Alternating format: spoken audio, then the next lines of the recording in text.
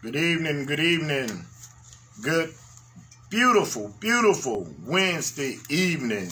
We bless God for this opportunity once again to come before you guys and be able to get in the Word of God tonight. I pray that all is well with you guys tonight. I pray that the Lord may find you right now in perfect peace. And I just bless God tonight for this opportunity once again to come before you guys. I know the last 2 weeks have been a little different, having to go back into the archives due to being out of town, and then not only that, just dealing with some things that happens in life. Amen. So we just thank God for this opportunity tonight to come again live.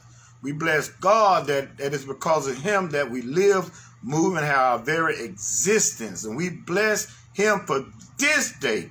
For this is the day the Lord has made, and we shall rejoice and be glad in it. And we just thank God for this opportunity. It's truly a blessing to be able to indulge in His Word and to get into His Word and hear what the Spirit is saying to the church in this season. And always with an ear to hear the Word of God. For we recognize that faith comes by hearing, and hearing by the Word of God. And we thank God for the opportunity that He has given those that are born again, those that have accepted Christ as Savior. He has given you a spiritual ear to hear. As a born again believer, you have a spiritual ear to hear. And we praise God for that, and we thank Him for that opportunity, and we thank Him for His mercy and His grace. We thank Him for His Son Jesus, who went up on Calvary's cross and gave us that way. For He said He is the way, the truth, and the life. And we bless God for that. We thank God that He showed mercy when He gave His Son, that we had an opportunity to come and accept Him as our Savior and be born again and have life everlasting. We thank God for the opportunity again to be amongst the living that are walking, that yet are walking, but yet dead, because they're still dead in their sins and trespasses. And we pray that the Word of God will touch hearts, that they'll be waking up, that they be quickened and made alive through the Spirit of God. And we just bless God for this opportunity, and I thank God for you guys chiming in tonight. And I pray that something would be said tonight, that we would recognize our completeness within Christ. Our completeness within Christ.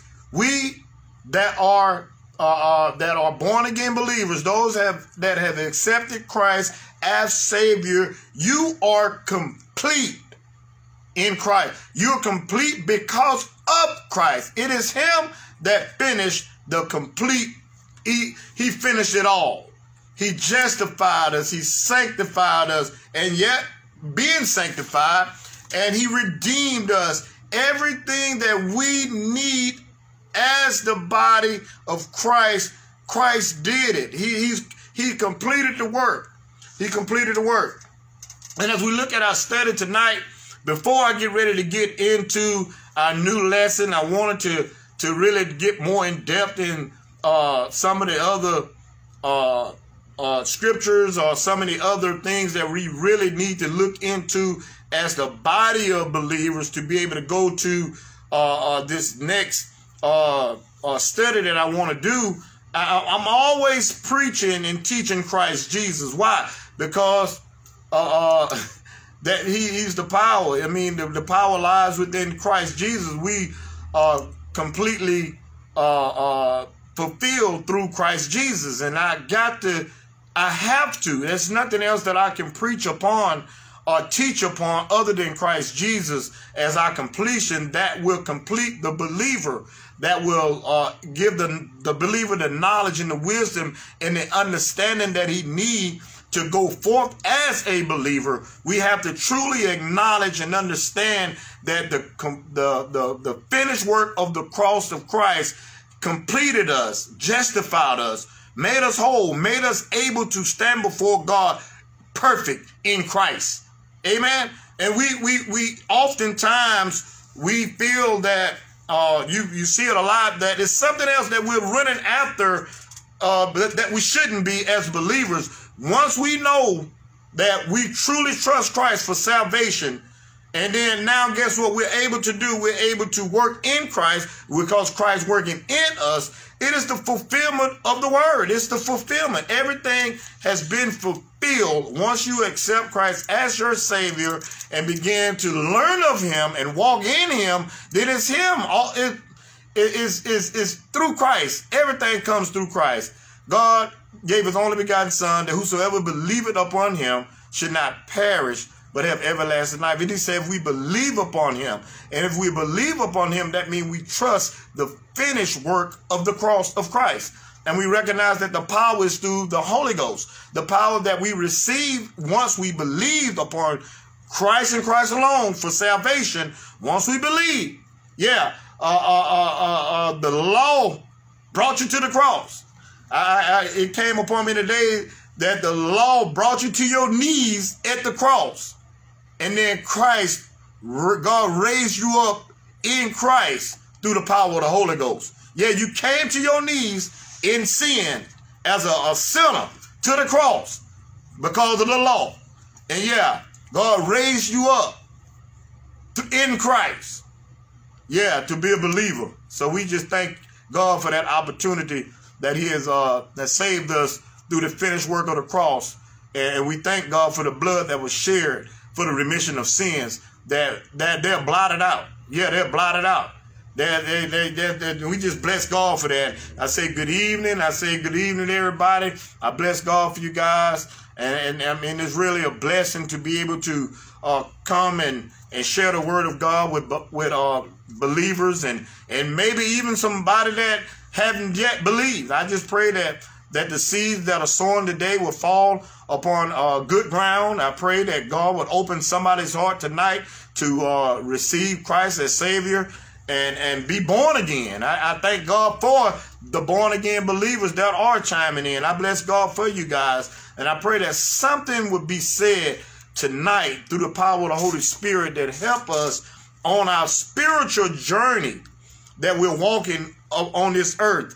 That we're walking on this earth. I pray that something be said or something through the power of the Holy Spirit would help us in our walk and help us along the way share the word of God with somebody else that they too may be saved. Amen. So as we get into our lesson tonight, I want to start tonight by looking at Colossians. I want to go to Colossians. I want to go to that book of the Bible, Colossians, and I want to go to that second chapter.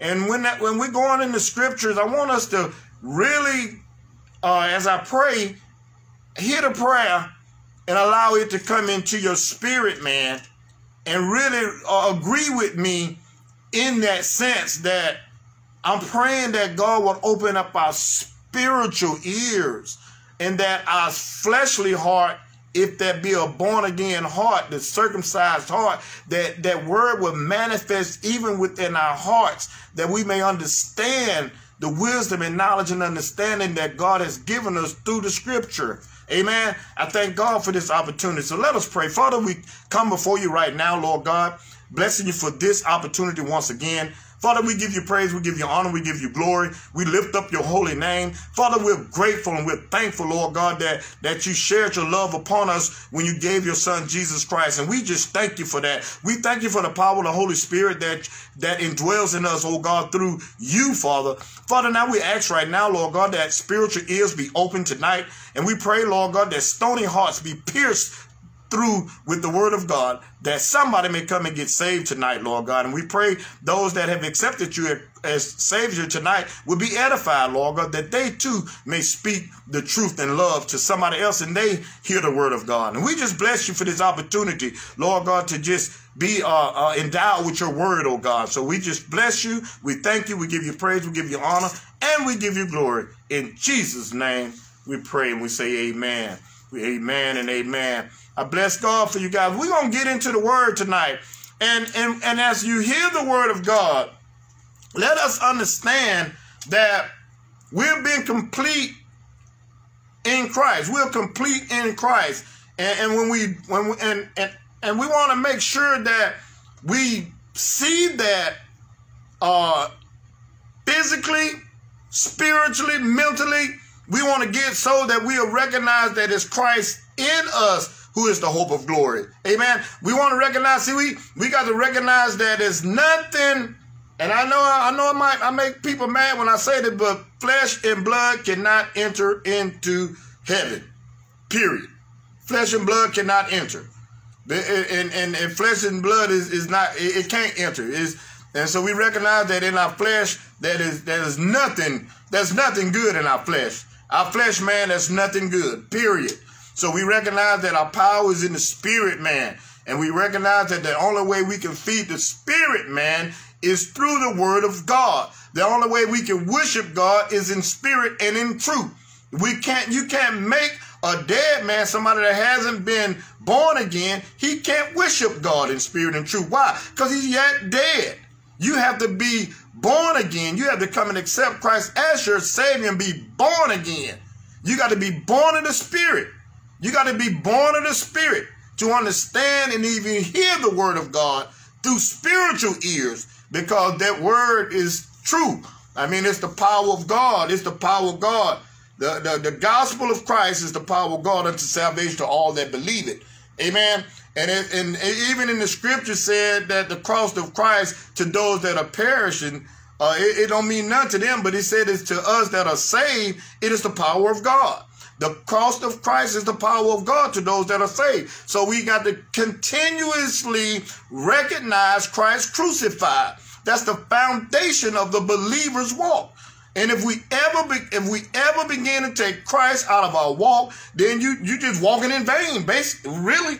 Yeah, we got to understand that the life that we live now, we live it in the hope of the Son of God. Yeah, he's our hope. He's our strength. He's our peace. He's our redeemer. He's our sanctification. He's our justification. He's our all in all. So we want to get that just as well as we get everything else that we walk in this life. We want to make sure that we invest in our spirit, man.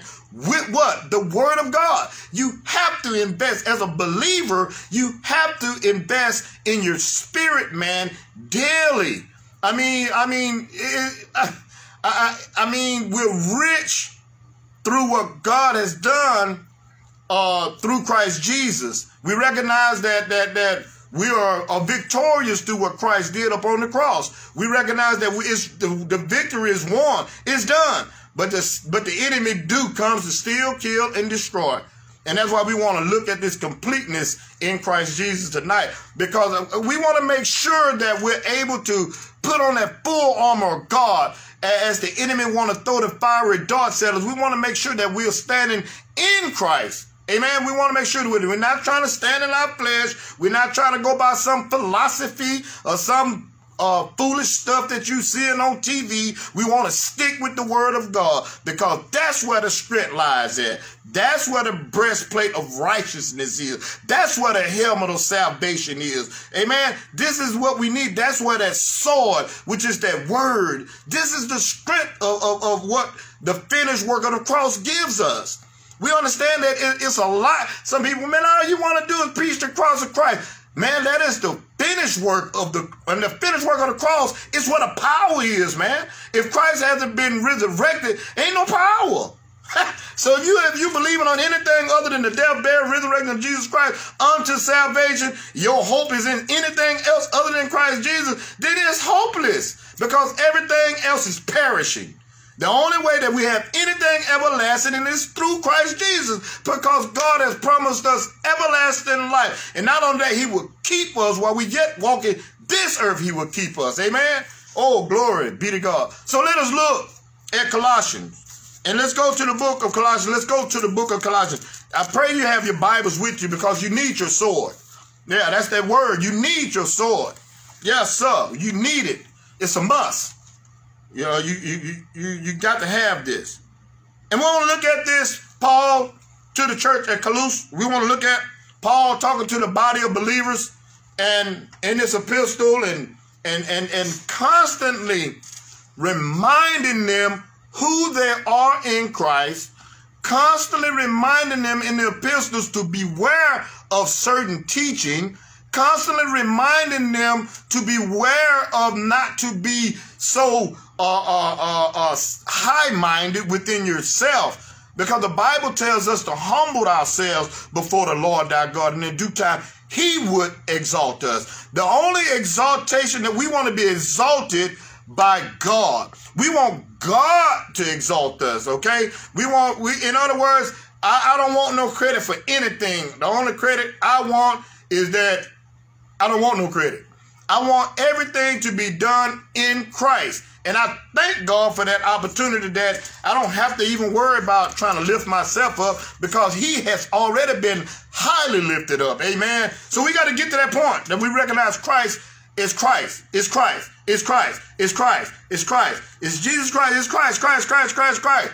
Amen. And we got to recognize that. Look at the scripture tonight. Look at it with me and let the scripture speak to your spirit, man. Good evening once again. Good evening once again.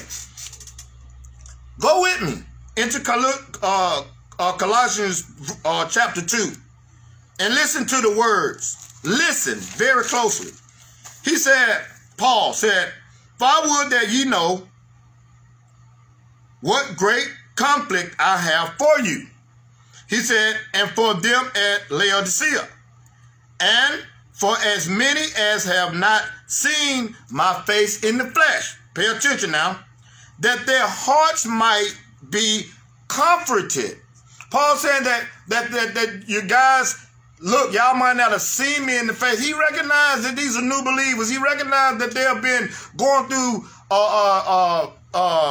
trials and tribulation because they're new believers now. They're being sought after the circumcision. Everybody is coming at them because they got this. Now they're believing Christ. They believing by grace now, the finished work of the cross. They're new believers believing upon Christ now, and they want to do away with a lot of the things that the law having them doing. And Paul was showing them that we were saved by grace, not by works, that any man should boast, that we're saved by grace. He said the law was to show you how sinful you are. The law is what brought you to your ends. And now, man, there's the finished work of the cross that you got to come and believe Christ. Now, all that dead work that you've been doing, now that work, it make the cross of Christ a non-effect.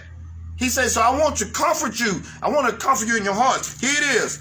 He said, he wants us to be knit together in love, and to all the riches and the full, listen now, listen, because I want us to understand that these believers were getting, and this is the only way, we're getting the same word that I'm giving you right now.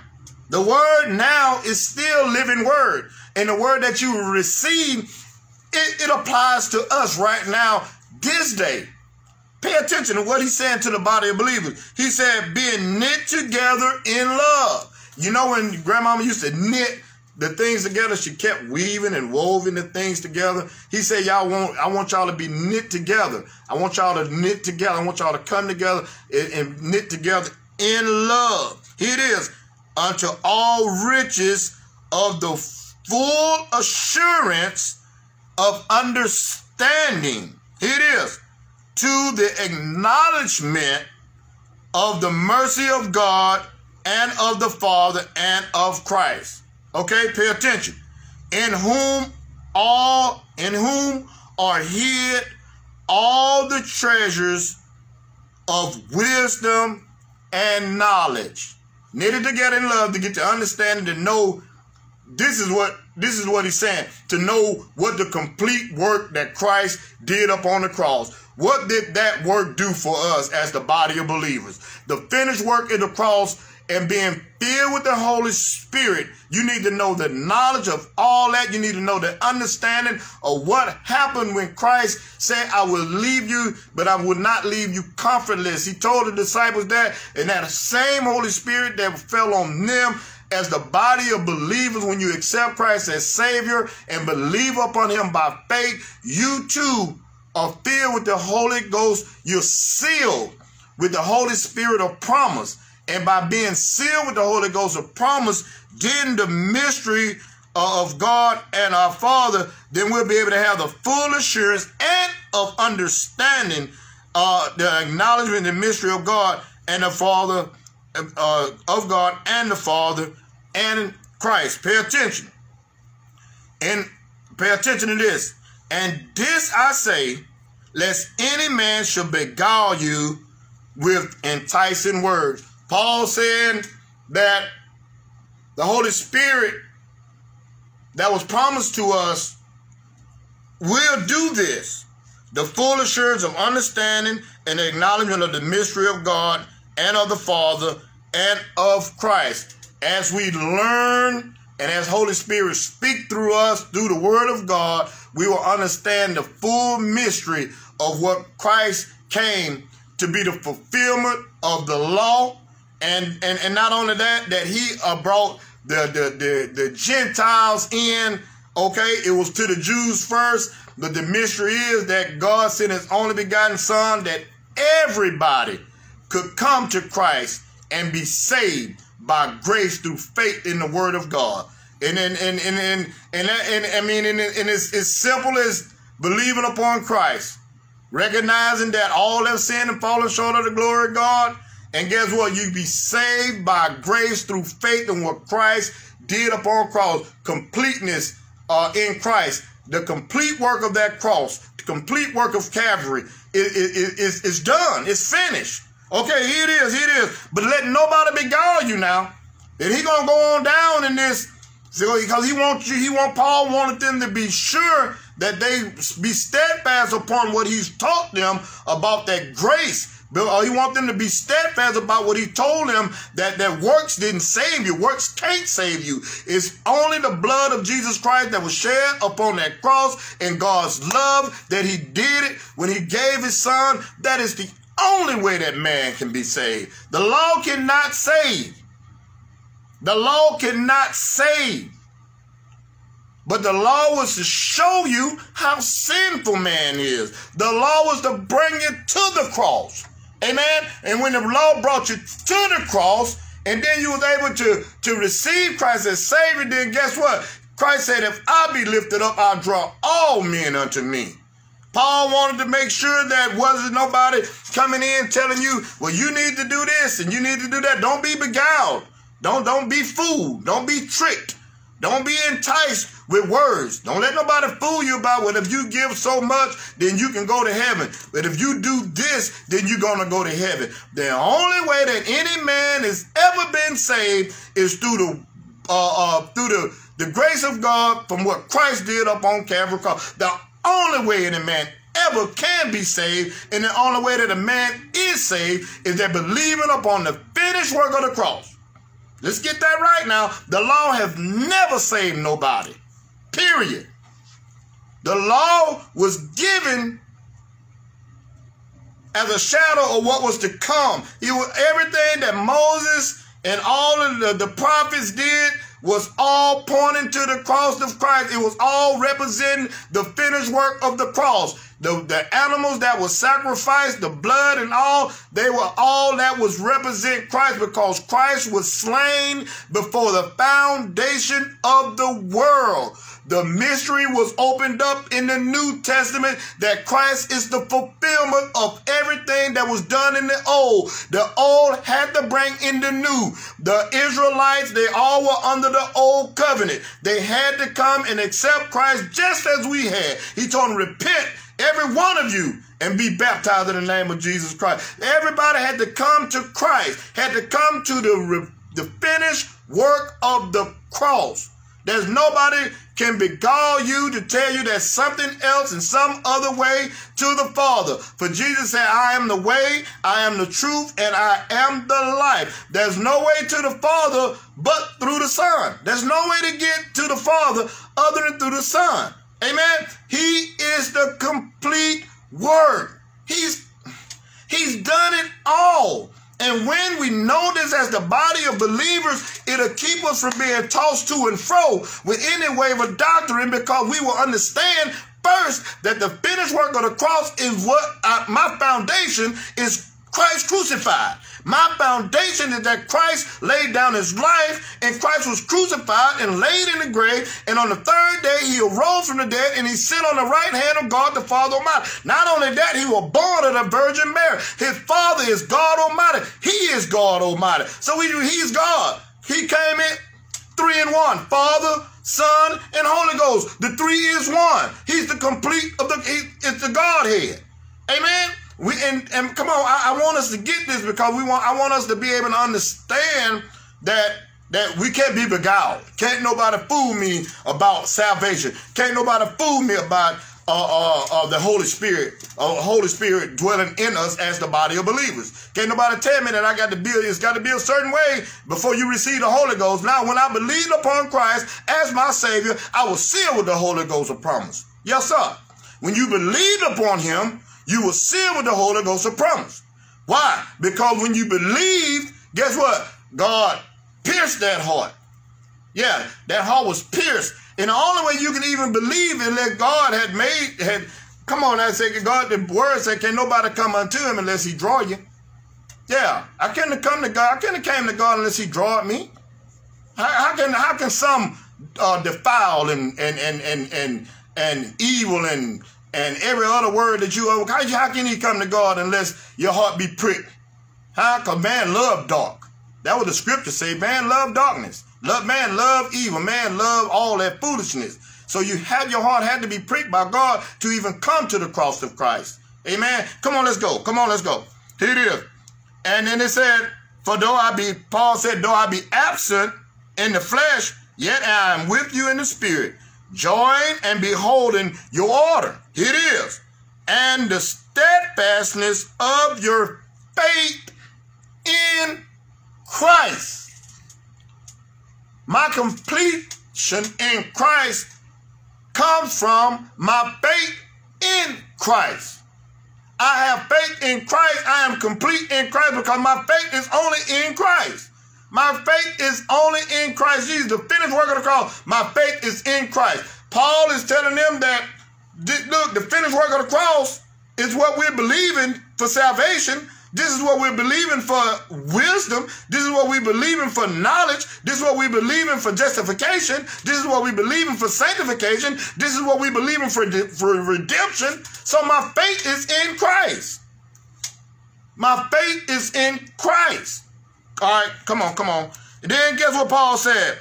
As ye have therefore received Christ Jesus, here it is, the Lord, so walk in him. As you have also received Christ, I'm trying to get us to understand the completion or the completeness in Christ within the believer. Okay? Within the believer. Okay? If a man haven't came, a woman haven't came and accepted Christ as Savior, then this don't apply to that person that is still lost. This don't apply to the one that is not trusting Christ by faith and trusting him for salvation by faith alone. This don't come to that. This is not who he's talking to. Amen. This is not who he's talking to. And then if I'm coming to him and I came in this kind of way, say, well, Lord, I'm coming to you because I've been so good and that I've done everything right and that I know I'm perfect. I'm good. I'll do this. And I now just want to accept you as my Savior. Then you need to back up and start over. Because he ain't accepting nothing from nobody because it's no man that walked this earth good in his flesh. Period. Nobody. I don't care if you gave $1 million to the homeless last year. That don't make you good in God's sight. Oh, Pastor, what you talking about? Nope. God requires perfection. And the only way that he got perfection was through his son, Jesus. You can give everything and go to your ends, but that don't make you perfect. The only way man is seen perfect is through Christ Jesus. Period. Period. Oh, I understand. And guess what? It hurt me too. And that's why I came to the cross. And that's why we got to continuously understand that God don't deal with no pride. He hates pride.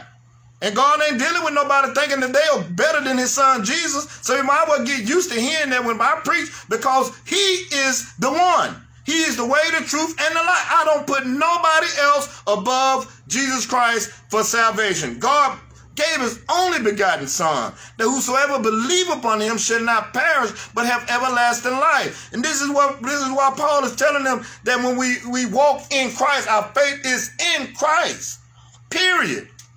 Well, my faith is in Christ, and then such and such too. No, period. Christ. Yeah, Christ. And when we meditate on that and we understand that and really understand that our completeness lies up in the finished work of the cross, then we really can see the wisdom and we can see the knowledge, we can see the understanding, because then it's not us that's trying to figure it out anymore. Holy Spirit will give you everything you need, the knowledge and wisdom, understanding through the word of God. Amen. Come on, let me go. I didn't want to stay that long. There you go. Come on. He said it is. He said, as ye have therefore received Christ Jesus, the Lord, so walk ye in him. Here it is. Rooted and built up in him. Rooted. We talked about the roots a couple of weeks ago. How that tree needs them strong roots. Rooted and built up in him. In who? In Christ Jesus. Well, see, oftentimes people want to build you up. But what we ought to be doing, we ought to be giving the word of God to build him up. Amen. We ought to humble ourselves before the Lord thy God, and in due time let him exalt us. We don't need to be trying to build ourselves up in some kind of way. We ought to be rooted in him.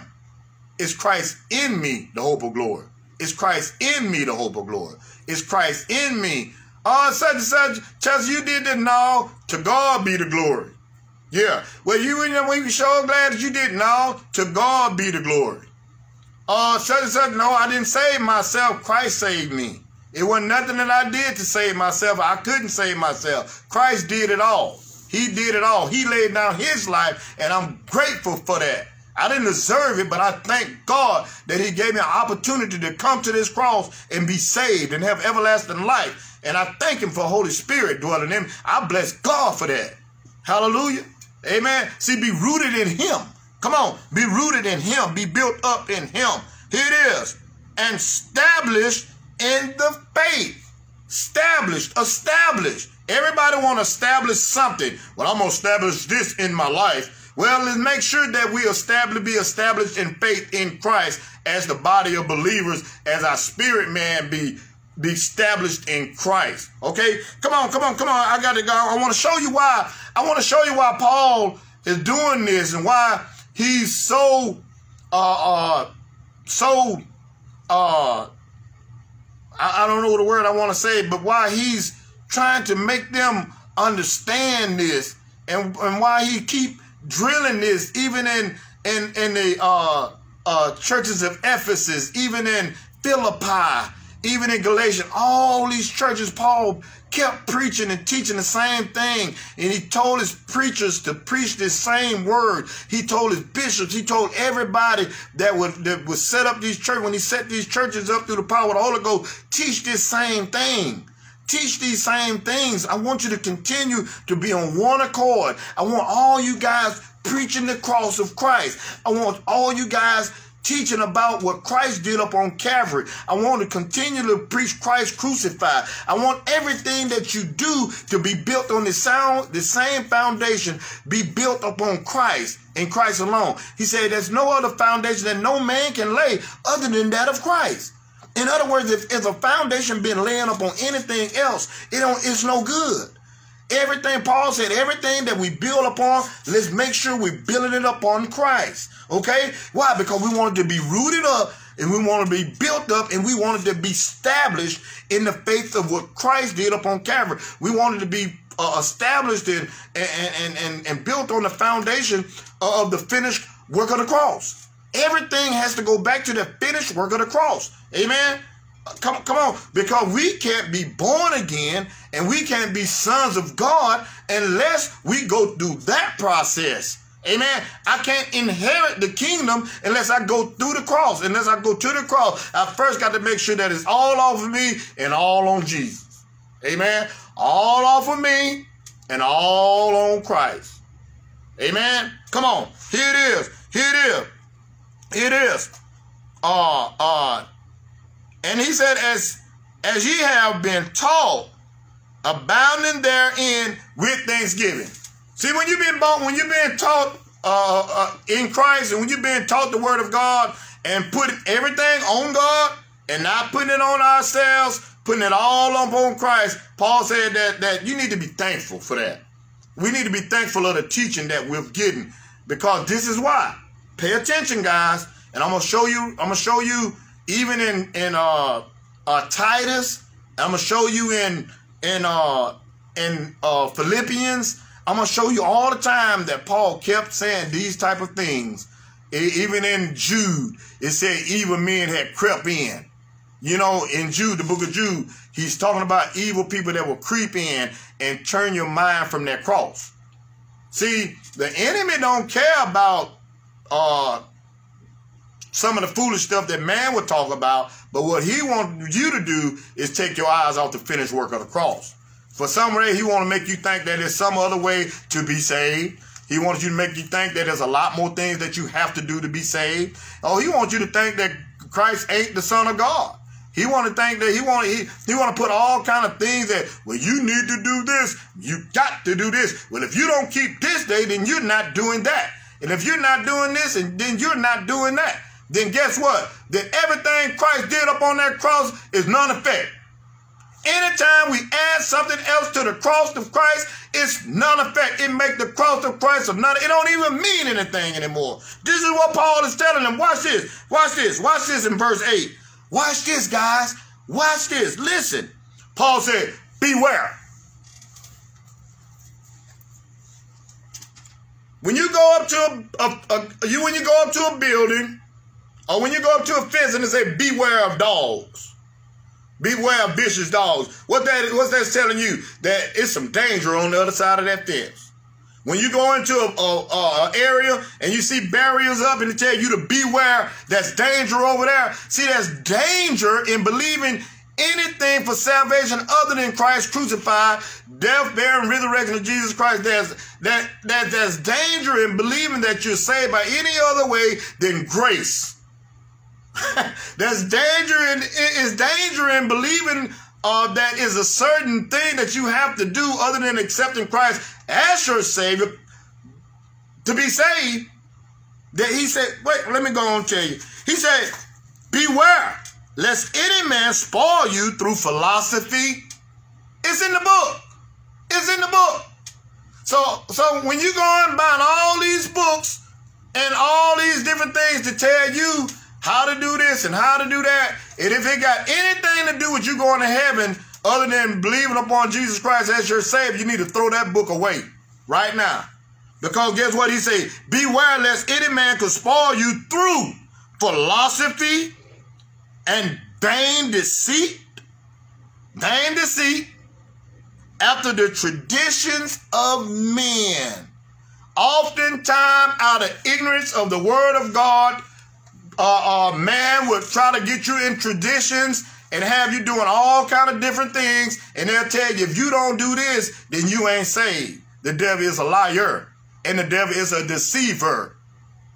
The only way that man is saved is through the finished work of the cross. The only way that any man is saved is believing upon Christ as Savior. The shed blood upon Calvary washes away the sins of the world if you will come and believe upon him. You got to come as a sinner, because all have sinned and fallen short of the glory of God. Man was born into sin and shaped in iniquity. The only perfect one is Jesus Christ. The only way that anybody can ever tell you that they are going to heaven one day, they're going to have to tell you that they accepted Christ by grace through faith in what he did on that cross. That's the only way. If a man told you, well, the man I went to my preacher and he told me that if I did this and I did that and I did this and I did that, then I was saved, then you need to repent and start over again and come to the cross of Christ as a sinner. Because Christ came to save the ungodly. He didn't say, I came to save all those that were good, because there was none good. There is none good in the flesh. There's none good in the flesh. You might well cancel that. And you might be, well, I'm pretty good. Yeah, you might be pretty good, but you wasn't perfect. And God requires perfection. And that's why he sent his only begotten son, Jesus Christ, to die for our sins, that we could be saved. And we are complete in Christ. You might as well say amen. Amen. You might as well say amen. Here it is. Here it is. And it said, philosophy and vain deceit, after traditions of men, and the rudiments of the world. And the rudiments of the world. How can we take worldly stuff and mix it with spiritual things? How can we take worldly stuff and mix it with spiritual and think we're going to have something positive? He said, he that worship God must worship him in spirit and in truth. How I can't understand how we think we can take worldly stuff and put it in a spiritual arena and we're supposed to mix it all together and say, well, whoop, we got it. No, man, that ain't God. He said we can't mix this. We got to make sure that we preaching Christ crucified. We got to make sure that when we come to Christ, we come before him as lost sinners. And the only way you can be saved is that you admit you're a lost sinner. That you admit you're ungodly. That you come into him just as you are, a sinner lost, without no hope in the world. And accept Christ as the only Savior, and no other, as a believer now. Now you got many people believing whatever, but when you say you're a born again believer, you come and you believe the finished work of the cross. And you believe it's by grace through faith and what Christ did up on the cross, not by works that any man shall boast. Not by works that any man shall boast. Amen? Come on. Paul was telling them, man, y'all need to be sure of this now. Y'all need to know the rudiments of the world and not after Christ. If I'm telling you anything else, and if I'm not letting you know that Christ is the head, and he's the bottom, he's in the middle, he's everything, he's all in all. If I don't tell you Christ is all in all, and I go to preaching to you about something else and somebody else and other stuff about the rudiments of the world and how to get this money and how to do all this, man, I need to preach Christ crucified. Yeah, I need to preach Christ crucified.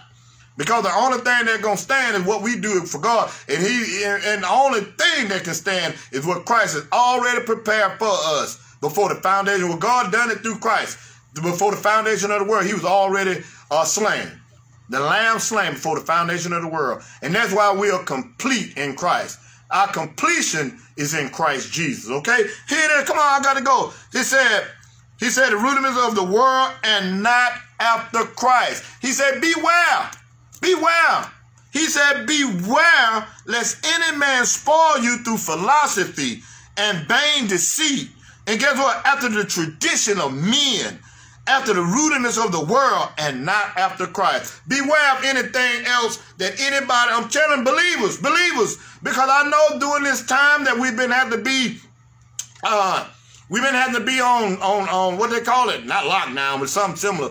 We've both been supposed to be staying at home and not going nowhere. Those that work or whatever, you can go to work and you're supposed to come home and you don't supposed to be doing all this mingling. You know what I'm talking about. Guess what? If this is a time that the enemy can creep in and you have that TV on and they be saying, come on, sow a seed and you'll get back such and such and blah, blah. Then why don't you call that same man and say, hey, man, what about if I don't have nothing to sow? Can you still pray for me? You mean I got to sow a seed before you pray for me? See what I'm saying? See, these are some of the trickeries. Some of the stuff you got to be aware that I'm going to sell you a blessing. I'm going to sell you a blessing. Amen? It don't work like that. So he's saying, beware of these things. Beware of these things that's in the world. Beware of these people that are money hungry. Beware of these things that people want to try to mix law and grace together and come up with lawless grace. Because grace and law don't mix. Amen. The law to show you how sinful man is, and then God saved you by grace. That law showed you your sin and made you recognize how evil and depraved and all that man is. And guess what? That grace But God loved you so much that he saved our wretched behinds by grace. That law showed you how sinful we are. Them commandments, all of them, showed you that man can't keep them. Because you lie, you steal, you cheat, you do all kinds of stuff. And guess what? The only way man could be saved is that God's grace saved him. Because we all recognize we all sin and fall short of the glory of God. And the only Savior is Jesus Christ. And the only perfect sacrifice is Jesus Christ. And we had to come before him and accept him as our Savior to be made complete, to be made whole. Amen? He done it. Yeah. Come on, I got to go. I got to go because Paul is going to tell you, for in him, come on, verse 9, for in him who? In Christ Jesus. For, and I will say this, for in Christ Jesus dwelleth all the fullness of the Godhead bodily. Father, Son, Holy Ghost. He said, for in him dwelleth all fullness of the Godhead bodily. Here it is. And ye are, you need to watch this. You need to hear this. I got to drink a glass of water, because a cup of water. Because I want us to hear this. For in him dwelleth all the fullness of the Godhead, and ye are, I hope you got your Bible so you can see this. I want you to, if you don't have, I want you to go back. Because oftentimes we'll feel incomplete. We'll feel inadequate. But guess what? When you're in Christ, you got to understand this, that in him is the fullness. In him is Christ that dwells in us. Come on now. And ye are complete in him. This is what I've been preaching about all night. You are complete in him. Not that he's complete in us, we're complete in him. Which is the head of all principalities and power, in whom also ye are circumcised with the circumcisions made without hands. Come on, man. That's the circumcision of our hearts. That's the circumcision of our hearts. He circumcised our heart so you don't have a stony heart. That way he can dwell within us. That's not that heart that you had to go get open heart surgery on, but that one that can feel, that one that have emotions, that one that can forgive, that one that can love, that one, oh man, come on, we really need to get that. God in my heart. And a lot of times people be thinking you talking about this physical heart. Now, man, he's talking about circumcise your heart. That, man, we're of the circumcision of our hearts. That way God took the stony heart and put the flesh heart that we can, come on, the Holy Ghost can dwell within us. Come on. In whom you are circumcision with the circumcision made not without hands, and put it off the body of sin of the flesh by the circumcision of Christ. The only way that our sins are forgiven, that we have to take off the sin body and put on the Christ, the body of Christ. In other words, when everybody be saying, I'm covered by the blood, guess what? You've got that blood cover? Sin. Yeah. See, a lot of people use that blood covered that sin. Because without the remission of without the shedding of blood, there's no remission of sin. When the bulls were slaughtered, when the sheep was slain, all that was representing the blood to wash away the sins. In the Old Testament, in the New Testament, we're under the blood covenant of Christ, the blood that Christ shed upon Calvary. Come on now, here it is. By the circumcision made without hands, and put it off the body of the sins of the flesh by the circumcision of Christ. Here it is. Buried with him in baptism. We were buried with him in baptism, wherein also ye are risen.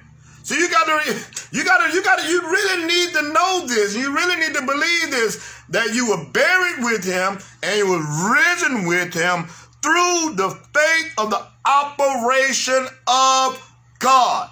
There's no man that take you under no kind of baptism and tell you that he was the one that made you whole. Now, this was the operation of God.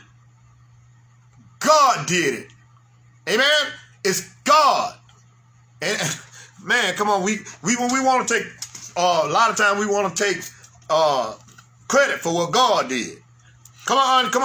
Who had raised him from the dead. Here it is now. Here it is. Pay attention, guys. This is very vital to you as a believer. Who had raised him from the dead, and you being dead in your sins and the uncircumcision of your flesh had he quickened together with him, having forgiven you all trespasses.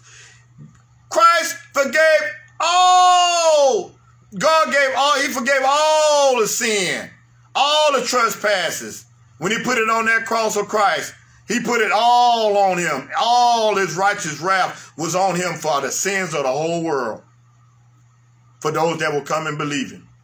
He said, "Oh, come on, I got to go." He said, together with him, having forgiven you all trespasses. Here it is, blotting out the handwriting, the ordinance that was against you, which was contrary to us, and took it out of the way, nailing it to his cross.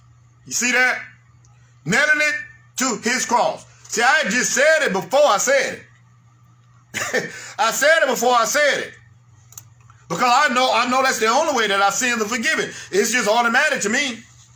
That I know our sins are forgiven for what Christ did upon the cross. There's no other way that we can have forgiveness of sins. You can't go to no man and tell a man I sinned and then he can block you. No, man. He did it one time. And when he got through, he sat down on the right hand of God the Father Almighty. When Jesus died for our sin, he did it one time. And when he got finished, he ascended into heaven and he sat on the right hand of God the Father Almighty. We are complete in Christ. David even said, "Blessed is the man whose sins are forgiven." I'll go to that scripture and show that to you. That's when I tell somebody I'm blessed, that's what I'm meaning. I'm blessed because my sins have been forgiven. That's why I'm blessed. And it ain't because I got a whatever. I'm blessed because God has saved me through the washing and regeneration of the Spirit. I've been born again. I'm blessed because of that. And ain't nothing that I'm boasting of. I'm boasting in Christ. I bless God for Jesus. Amen. Guess what? He said he took all them sin and nailed it to the cross. And having spoiled principalities and power, he made a show of them openly, triumphing.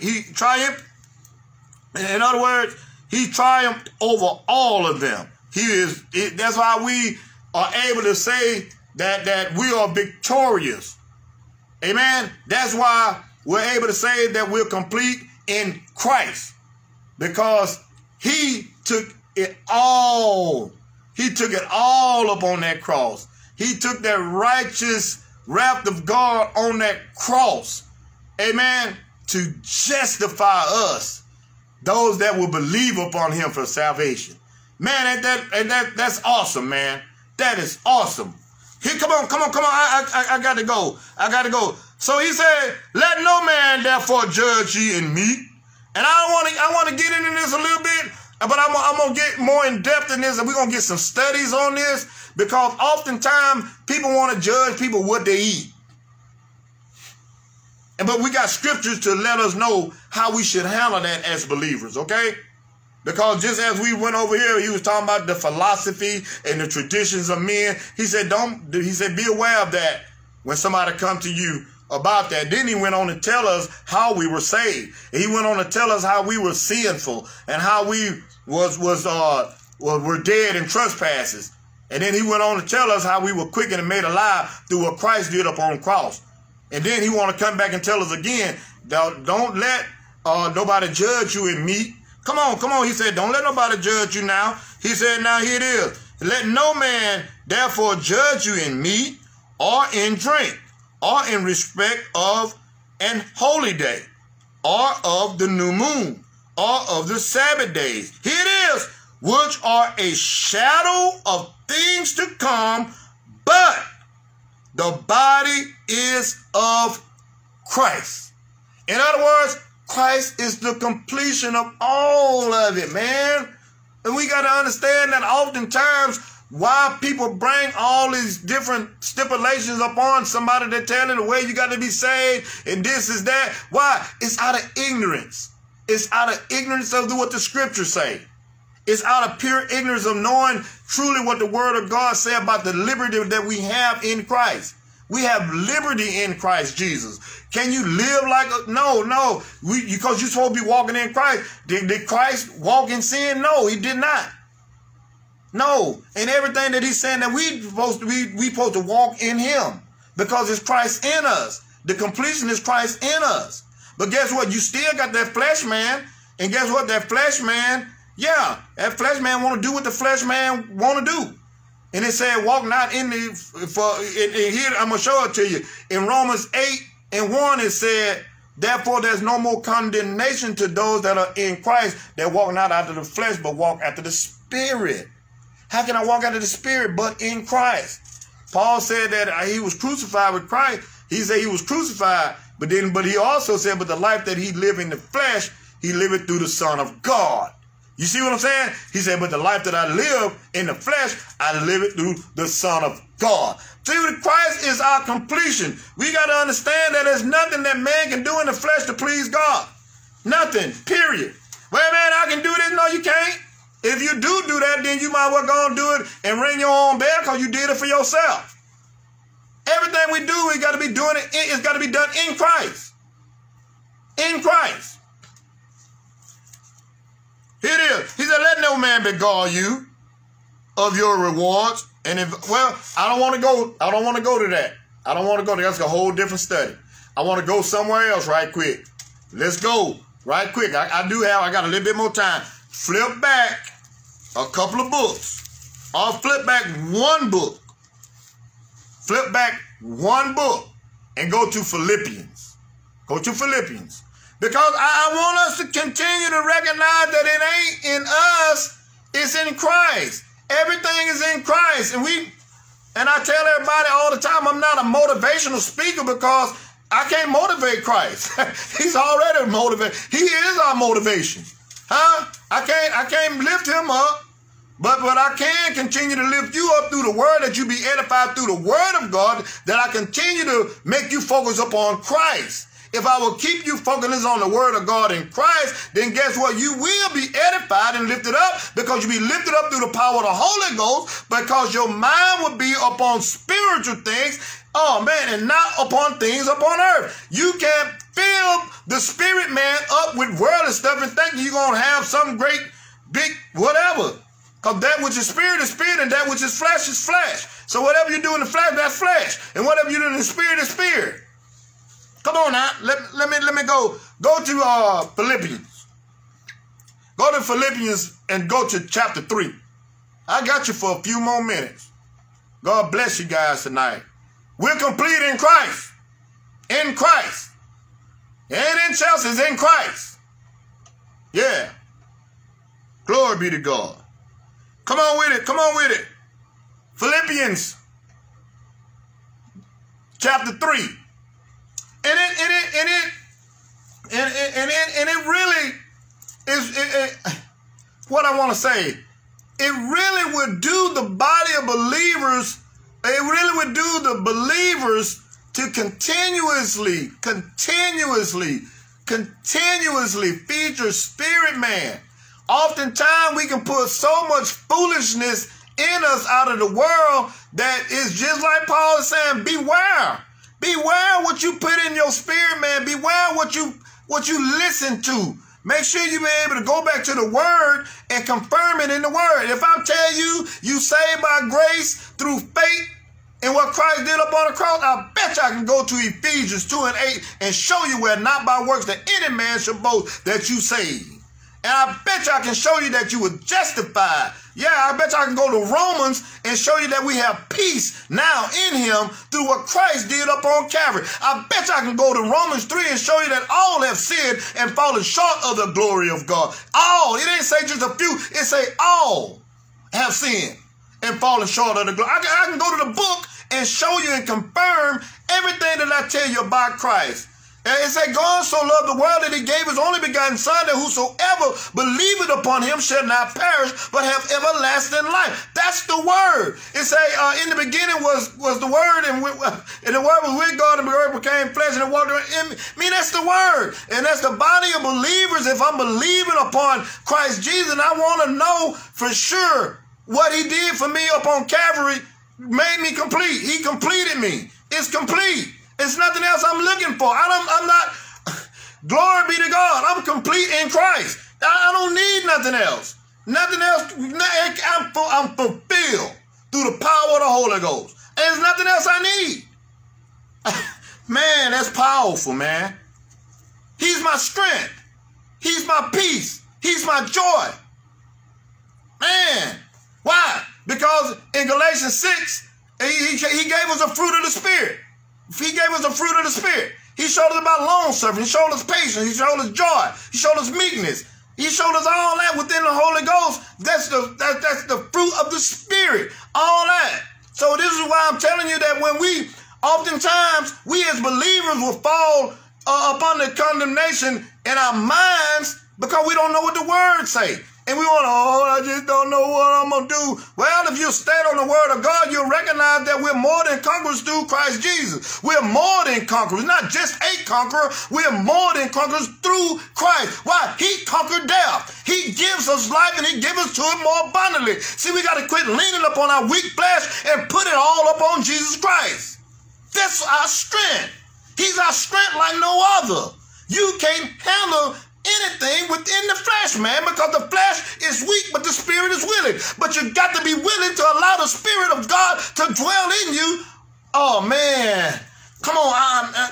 Beware, guys, and understand that we're complete in Christ. Well, Pastor, I don't quite feel complete. Well, keep praying. Keep praying. Here it is. Come on. Philippians 3. Here it is, Philippians 3. Because I want us to see this.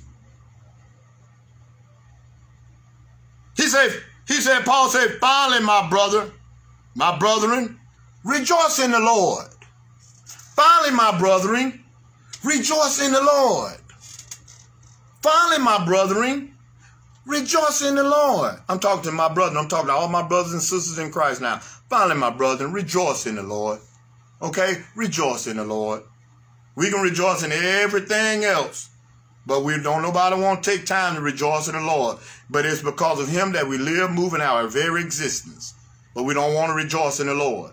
We don't want to sing hymns to him. We don't want to sing psalms to him. We want to rejoice in everything else but the Lord. And this is why a lot of time we find ourselves spiritually weak when it comes time to trials and tribulations and the things that will come when the issues of life will come in on you like a flood. And he'll raise up a standard, but he can raise up a standard, but you don't know because you ain't putting no time in this word. Come on, here it is. Here it is. Finally, my brethren, rejoice in the Lord. Here it is. To write the same thing to you. Paul said, I'm going to write the same thing to you. I'm going to write the same thing to you that I'm writing to all these other churches. Rejoice in the Lord. I'm gonna write the same thing. Why? I got to keep repeating the same thing over and over. I got to. Why? Because I love you so much that I want you to understand that you're complete in Christ. And I want you to beware of people, and I want you to beware. Watch this. Pay attention to what Paul said. Because they're out here now, and they was out then, and they're going to always be until you come back. Pay attention. Paul said, he said to write to you again, he said, to write the same thing to you, indeed is not grievous, but for it is safe. Pay attention. Beware of dogs. Beware of dogs. Beware of evil workers. For we are the circumcision. He talking about spiritual. He talking about spiritual circumcision. He's not talking about that which they practice, because that's law. That was under the law. He's talking about spiritual circumcision of the heart. The heart. The heart. Here it is. And I ain't talking about the one that pumped that blood. I'm talking the emotional part of you. The one that can forgive. The one that he said deceitfully wicked all the time. But I'm talking about the new heart. Come on. He said, for we are the circumcision, here it is, which worship God in spirit and rejoice, pay attention, in Christ Jesus. Now I'm going to knock your socks off if you pay attention. He said, we worship God in spirit and rejoice in Christ Jesus and have no confidence in the flesh. No confidence in the flesh. Why? Why you say that, Paul? Go to Romans 7.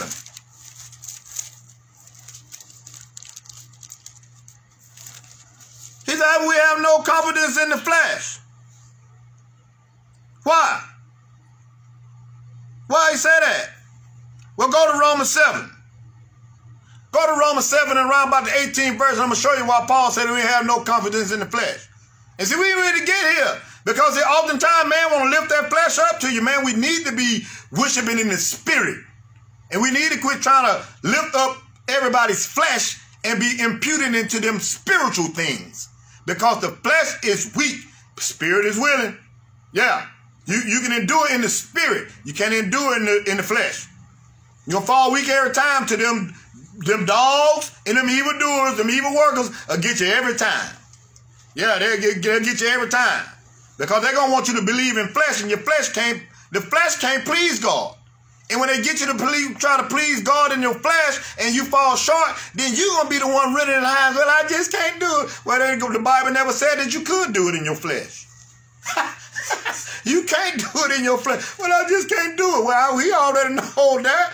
God knew your flesh ain't no good. That's why that's why he gave us a chance to be born again through through his spirit. And be born of the spirit. Be born again, believers.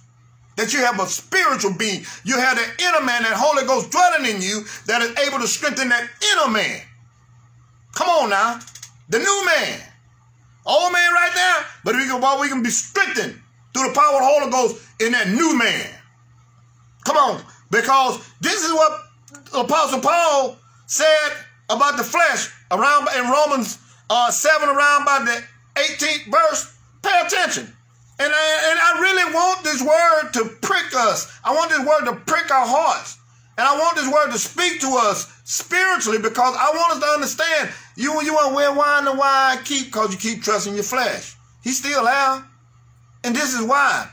Pay attention to why you, and I want us to understand that our completion or the completeness is in Christ Jesus, not your flesh. It's in Jesus. It's in the Spirit. It's in the Holy Ghost, okay? Come on, man. We really need to see this, because, oh, man, we got some conceited people in this world that put trust in man and themselves. And the Bible tells us don't put trust in man. And definitely deny yourself. Come on. Yeah. He said, here it is. For I know that in me, that is in my flesh. What you say, Apostle Paul? Yeah, Apostle Paul, everybody quote him all the time. And then everybody quote him, and everybody know that how God raised him up. Everybody know that God used him mightily in spreading the gospel. Oh, yes, sir. Used him mightily. Yeah.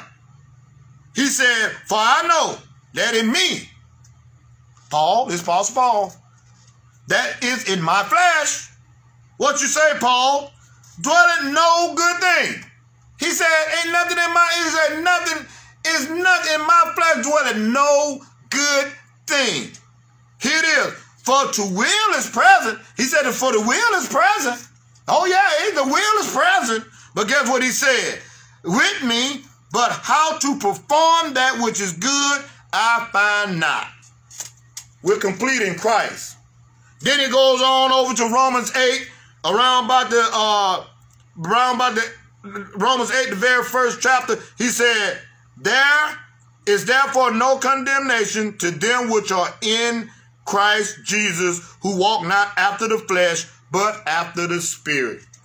We're complete in Christ. When we walk after the Spirit, he is our completion. Okay? He's our completion. I want Holy Spirit just tugging at me about going back into this. And for what reasons?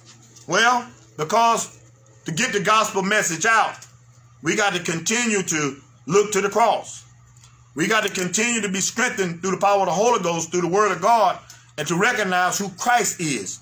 And not only that, we got to recognize the finished work of the cross. Not that he's still working it out. It's already finished.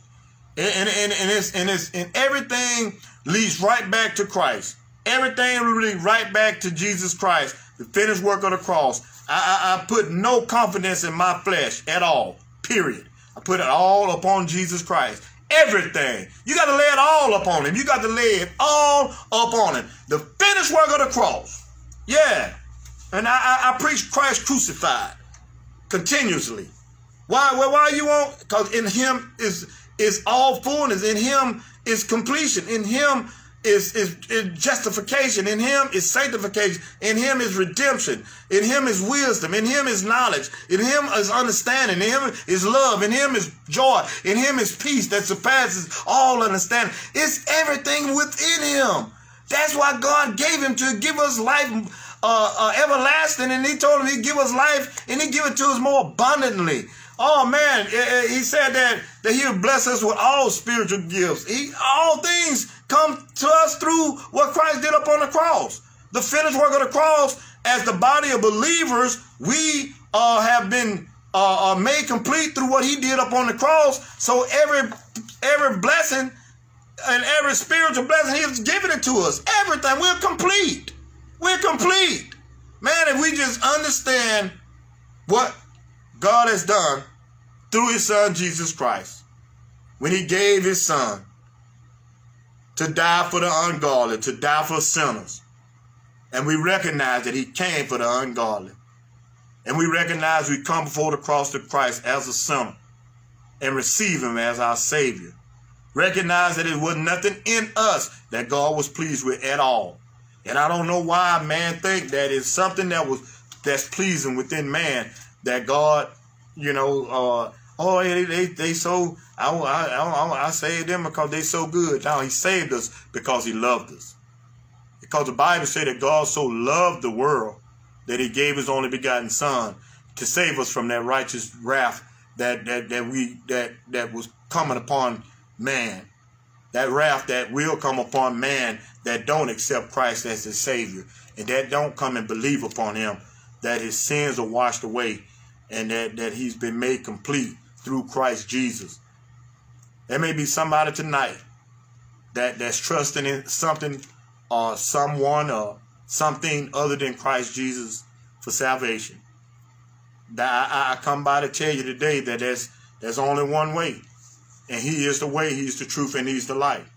And if you trust in any other kind of way other than just trusting Christ for salvation, then you need to repent and have a change of heart, have a change of mind, and come to the cross of Christ as a sinner and believe upon him, as Savior, and be saved. That's the only way. All I can do is plant and another can water, but God gives the increase. And I want to tell you about the gospel of Jesus Christ. The gospel is that God requires perfection. God requires perfection. And there's nobody walking this earth perfect. Never have been but one. And that's Christ Jesus. The whole world has sinned. The whole world has sinned and fallen short of the glory of God. And all under sin. Everybody under sin. Until you come and accept Christ as the Savior. That's the only way we can be saved. And you might say, well, I live a pretty good life, man. I do this and I do that. I don't believe I need to accept Christ. Well, hell bound you are. That's the word. Because the wages of sin is death. But the gift of God is everlasting life. Well, I don't cuss and I don't smoke and I don't drink and I've treated everybody pretty good. But you came into this world as a sinner. You were born into sin and shaped in iniquity. Yeah, every man that was born except Jesus Christ, he was born of the Spirit.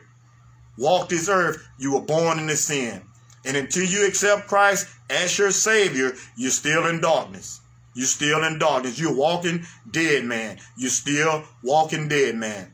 Those who have accepted Christ as Savior, you have been quickened. You have been made alive. You have been sealed with the Holy Ghost of promise.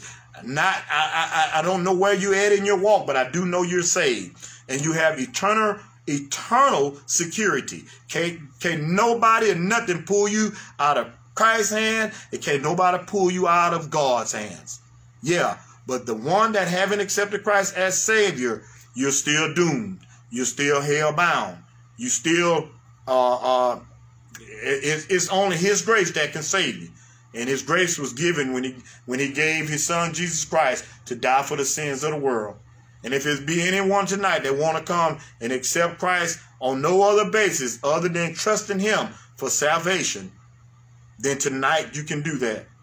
If there be anyone, and if you can do it right here, you can do it. However, you can call me at 251-490-0399. But you got to accept Him as your Savior to be saved, and allow Him to put that flesh heart in you, because that's the only way you can get that flesh heart, is that God circumcised that heart. Ain't nothing you can do to do it. God has to do it. But the words say that the gospel of Christ is the power of God unto salvation to all that believe it. And Christ did. Christ came into this world, born of a virgin, walked this earth perfect, never sinned. And God laid His wrath upon Him, and He was crucified. He was buried. And on the third day He arose from the dead, and He ascended unto heaven and sit on the right hand of God the Father Almighty. And the Bible said all have sinned and fallen short of the glory of God. But if you will come and receive Him as Savior and believe upon Him and come before Him as a sinner, that's the only way you can come before Him, as a sinner, then He'll save you. If there be one tonight that want to be saved, then accept Him in your heart. Amen. Accept Him and allow Him to circumcise that heart and to put in you a fleshly heart. One that's able to believe, one that's able to trust Him, and one that is able to allow that sanctification process to begin. But once you accept Him, you've been justified. He justifies you. He forgives you of all your sins right now. You don't have to wait till tomorrow. You don't have to wait till next week. Once you accept Him by faith, He justifies you right then. Right then. You just as complete as God see you complete in Christ. Because now you believe in Him for salvation through what Christ did and not yourself. For the words say we're saved by grace through faith in what Christ did. And not by works that any man should boast. But He said we're His workmanship. So we thank God for this opportunity. And we pray that somebody tonight will accept Christ as your Savior tonight. And I pray that you will. And I pray that God will give the increase. And it's only God knows. Only God knows. Only God knows. And it may be somebody that accepted Him tonight and say you believe in the death, burial, and resurrection of Jesus Christ and accept Him right now as your Savior. God knows. And I pray for you, and I pray that God will continue to allow Christ to dwell in your hearts richly, and that you will continue to allow Him to lead and guide you through the power of the Holy Spirit. And not only that, come and learn of Him and sit up on the right doctrine that you can be strengthened through the Word. We have to have the proper teaching to understand what we believe. Amen. And we believe that God saved us through by grace, through faith in what Christ did upon the cross. And Here's the finished work. And we glory in Him. And we glory in Him alone. And so I bless God for you guys tonight. And I pray that something was said in the Spirit that will help us as believers. And then I pray God and I thank Him for that one that came and accepted Christ tonight and believed upon Him by faith. I bless God for you tonight. And I pray you'll strengthen the Lord. I pray that you beware of the dogs and beware of the evil workers. And not only that, be aware of this foolish philosophy and all the foolishness that is in the world today to try to pull you away from grace. Because we're saved by grace through faith and what Christ did on that cross. It's nothing else. It's not. The law brought you to Him. The law brought you to the cross. But God raised you up by grace through what Christ did up on that cross. Yeah, so we bless God for you guys. And I just tell you guys, I love you guys. And I thank God for you guys tonight. And I pray that we can continue laboring in the gospel to get this gospel message out throughout the whole world. Not just in this community, but we want this gospel message to be spread around the world. So we want you to share these messages, share the gospel message, share these studies, and that we pray that somebody will be saved. Our ultimate goal is to see people saved. We want to see people come and accept Christ as Savior. That's what I've been called to preach the gospel, that people be saved. And I thank God for that, for him putting me in the ministry to do that. And I thank him for empowering me to be able to preach Christ crucified with boldness and not be ashamed of the gospel. So we just thank God for this opportunity. And I pray that you be strengthened. New believers and those that are walking and that's been walking with him, continue to allow Christ to be your strength. Continue to be led of the Holy Ghost. Continue to allow Holy Spirit to speak to your spirit, man, that you can walk in boldness of him. Amen. So I bless God for you guys, and I pray right now, Father God, we thank you for this opportunity tonight, Lord God, to teach and preach your word. We pray, Lord God, that you would allow Christ to dwell in those believers' hearts tonight that would accept you as Savior. Dwell in their hearts richly, Lord God. Lead them, Lord God, in the days to come, Father God, that they will continue to sit up under the right doctrine, Lord God, the right teachings, Lord God, that will continue to point them to the cross of Christ, that will continue to strengthen them in the power of the Holy Ghost. Father God, we thank you, Lord God, for all the believers tonight. We thank you for those, Lord God, that came tonight, that seeds were sown, Lord God. We pray, Lord God, that you will give the increase. For your word said that one plants, one water, and you give the increase. We thank you for your power, Lord God. We thank you for your mercy. We thank you for your grace. And we just thank you, Lord God. We give you all the praise. We give you all the honor, and we give you all the glory. And we just bless your holy name, and we just lift you up, Father. We just say glory be to God. We say hallelujah, which is the highest praise. And we thank you, Lord God, for all things. It is in Jesus' name we pray, and we say amen. Thank God for all you guys tuning in tonight. I bless God for you guys. I see every one of you, and I show nothing but love to you guys. Those that I've talked to, those that I haven't seen, those that I get to see often. I just bless God for you guys, and I thank God for your laboring. I thank God for your love. I thank God for everything that he's doing through you guys and that he's doing through the ministry.